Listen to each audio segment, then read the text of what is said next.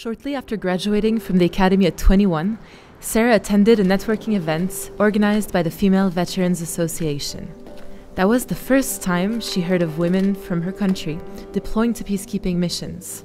Sarah saw herself amongst them. Sarah inquired about possibilities to deploy. She had a lot of skills, but the opportunities available to her limited her in an administrative role. She convinced her commanding officer to get a transfer to a combat unit, as knowing how to use a firearm was a minimum requirement. Sarah was teased quite a lot by the men in her unit, because she was the only woman.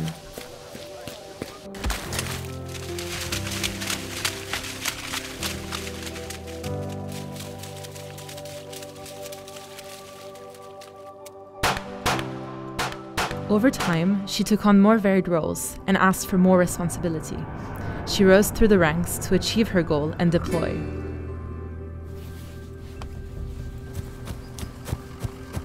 Sarah's initial excitement gradually turned to disillusionment. Sarah was trained for combats, but she was hardly ever put on patrol. She was instead expected to do more administrative work. Back on the base, it was quite lonely. The men used to go to bars at night and play soccer together, but she didn't feel welcome around them.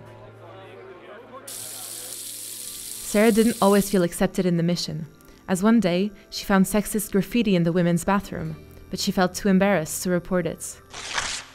By this point, Sarah had met and married her partner and had a child. Balancing work and family was a challenge. Sarah's child wasn't adjusting well to her being away, and she missed them dearly. It would take a long time before Sarah's relationship would go back to normal with her family. Occasionally, she was taken to meet survivors of sexual violence, but she felt helpless because she had not been trained on how to help them. Sarah had gone through so much to get to where she was, that she wanted to make sure that the next generation of women peacekeepers would not face as many barriers. Anna, Sarah's niece, wanted to join a peacekeeping mission, inspired by Sarah's stories. Sarah had warned her that things could be tough. Anna spoke to the recruitment office. They told her that they were encouraging women to join so that they could meet the targets in the UN Uniformed Gender Parity Strategy. Anna mentioned that her aunt had deployed and that she had some concerns. They told her that the institution had implemented the MOWIP assessments. They had identified barriers and opportunities for women's meaningful participation in peace operations and had implemented action plans. They had even interviewed her aunts.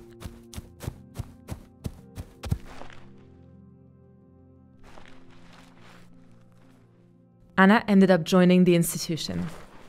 She had originally thought about joining the nursing corps, but after boot camp, they said that because her grades were so good in math and science, and because she had a natural ability to drive, that she might be better as a vehicle mechanic.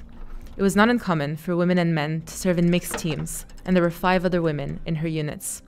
2 years after Anna joined the armed forces, the MOWIP assessments that Sarah and many of her colleagues had contributed to led to some big changes thanks to ongoing staff surveys. Nursing rooms were installed in the barracks. Flexible working hours for young parents were introduced, and both men and women were encouraged by the institution to take parental leave. Anna reflected on the stories her Aunt Sarah had told about how the women's bathroom was always in the furthest corner of the barracks, and how sanitary pads were not part of the standard deployment kits, and how the uniforms and bulletproof vests didn't fit women at all back then. When the opportunity to deploy came, Anna was sent to training. The Chief of Defense talked about the importance of the women, peace, and security agenda, and how he values teamwork and diversity, and that he had a zero-tolerance approach to gender-based harassment and discrimination.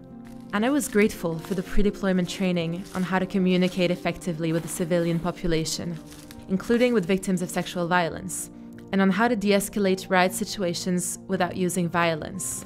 It made her and her fellow colleagues feel well prepared for the mission. While it was difficult to be away from her partner, Anna was glad she could go home every few months on the subsidized flights to visit her family. She also felt supported by the friends and mentors she had met. Upon return from the mission, Anna found the skills she learned to be helpful for passing the promotion course. And on her next mission, she will be a unit commander and a role model, both at home as well as in the community that she'll serve. There are still many barriers for the meaningful participation of women in peacekeeping operations. And while Anna's journey was less challenging than Sarah's, there is still work to be done to improve the status and participation of women in peacekeeping operations, and conducting MOAP assessments is a critical step in that direction.